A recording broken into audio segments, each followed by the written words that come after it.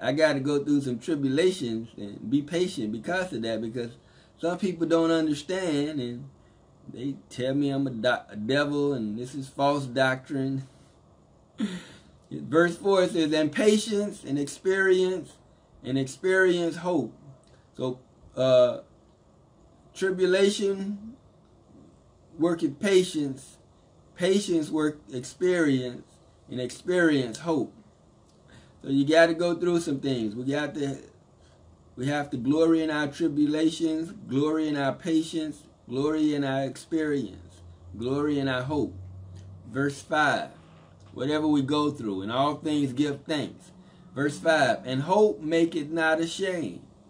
We can't be ashamed of whatever tribulation or persecution that we go through, because the love of God is shed abroad in our hearts by the Holy Ghost, which is given unto us.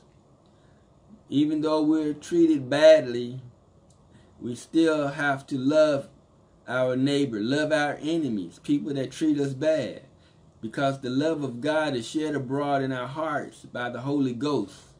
The Holy Ghost is given unto us, who are Hebrew Israelites of the seed of Abraham. The northern kingdom of Israel that's scattered amongst the Gentiles, they also have the Holy Ghost. And the southern kingdom of Judah and Benjamin, referred to as Jews, they have the Holy Ghost.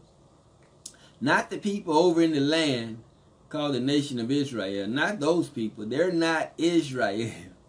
They're not of the seed of Abraham. They're not of the tribe of Judah. They're of the synagogue of Satan. They call themselves Jews, but they do lie. They say they're Jewish. They wish they were Jews. But they are not. They took over the land and they falsified their identity, took over our identity. When we were brought over to this country in slave ships under the transatlantic slave trade, our identity was taken from us, stolen from us.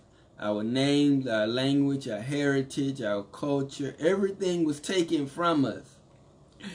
They tried to give us new names, saying you Negroes, you Afro-Americans, African-Americans, you colored.